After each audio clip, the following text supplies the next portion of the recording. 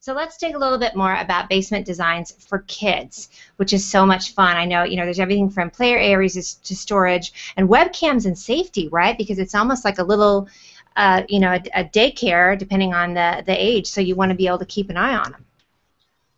Yeah, a lot of times the design will reflect the age of the children at the time, and also allow some flexibility. We don't want to just build something that would be very, very much just a kid's playroom and the little playhouse and the little ladders and things right at the bottom of the stairs, where 3 years from now, and when the kids are no longer 4 and 5 and 6 years old, they're going to want the space to hook up the Wii and the Xbox. So we do try and design the spaces that kind of meet today's needs, and then also think about, well, what does it look like in 3 or 4 or 5 years from now to make sure the space really works well. And oftentimes you do want to keep the younger kids closer to the stairs, closer to where you can see and hear them directly down from when you're upstairs. A lot of times that will determine whether we take the doorways off of the stairs and completely open them to the main level so that you can easily see and hear the noises below.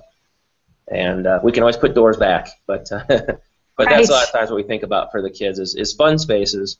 And we do have our families too that know that in probably 4 or 5 years they'll probably need to remodel that kids area, because we do build some sort of like a little almost built-in playhouse.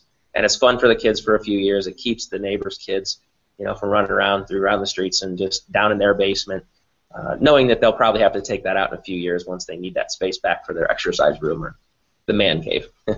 And it sounds like when you design the playhouses, you better get ready for some traffic, because all the kids in the neighborhood want to come over and hang out at the playhouse space, right? You got the coolest house on the block at that point. Yep. Just have to change out the carpet or whatever's going down the stairs because all the kids show up. I love that. It's more of a like from Legos to Xbox. That's the transition that you make in designing it, right? Finished basements are great new toys. Everybody loves to come see the new finished basements.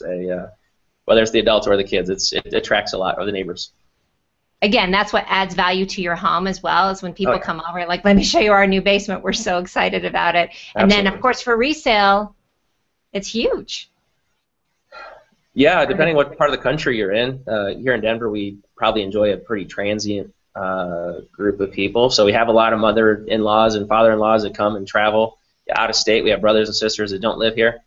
So we finish a lot of basements that include those bed and bath areas and recreating areas, knowing that they're going to be at least 10 or 15% of the time occupied by family members.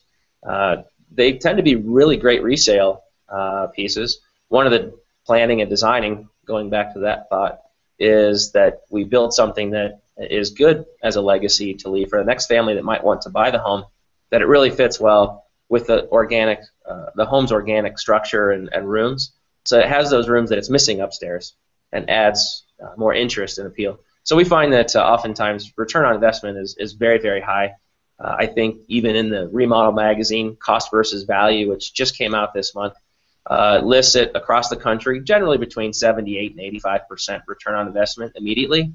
Wow. But we actually build for less dollar per square foot than most of what they're talking about. We find that return on investment is much higher than that, perhaps even greater than 100%.